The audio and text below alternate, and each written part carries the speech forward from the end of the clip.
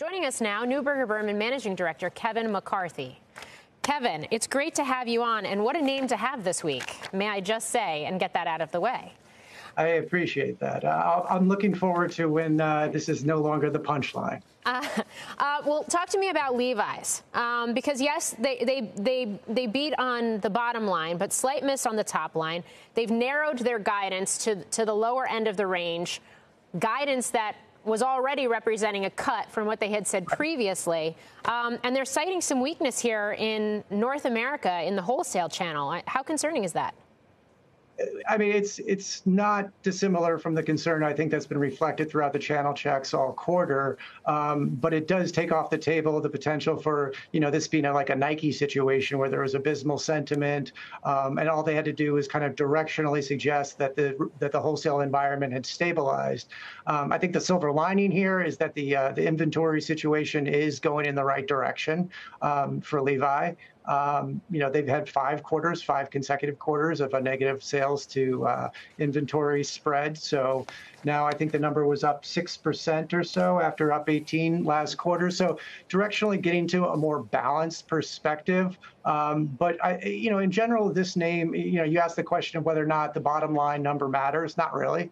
I think what matters here in this situation is like they need to provide conviction that the wholesale environment has at a minimum stabilized, and we're not going to see incremental styles going on sale across mass merchandise and department stores. And I think that's still a looming risk. Okay. The fact that you have comments from Chip Bergh, the CEO, basically saying that they're focused on the levers within their control and talking about the actions they took in the third quarter to begin to drive improvements. I mean, is that a signal to the market and to investors that, there's more cost cutting potentially that's going to come at this company? Well, I think Chip definitely wants to set the groundwork for success for Michelle as he kind of transfers the leadership here. So I wouldn't be surprised if there is some element of a notion of cost cutting and trying to if there needs to be further pruning that needs to be done to get to their mid-teens kind of profit margin goals over the next several years. So that wouldn't surprise me. This is a brand with some ambitions. There's plenty of names out there in consumer land right now that have abysmal sentiment, but there's probably only a handful of very high quality names with legitimate self-help. And I think Levi is probably in that camp. Now, might it be a little too soon? Maybe. Yeah. So I think you probably have a little bit of time with this as the dust settles on the wholesale side.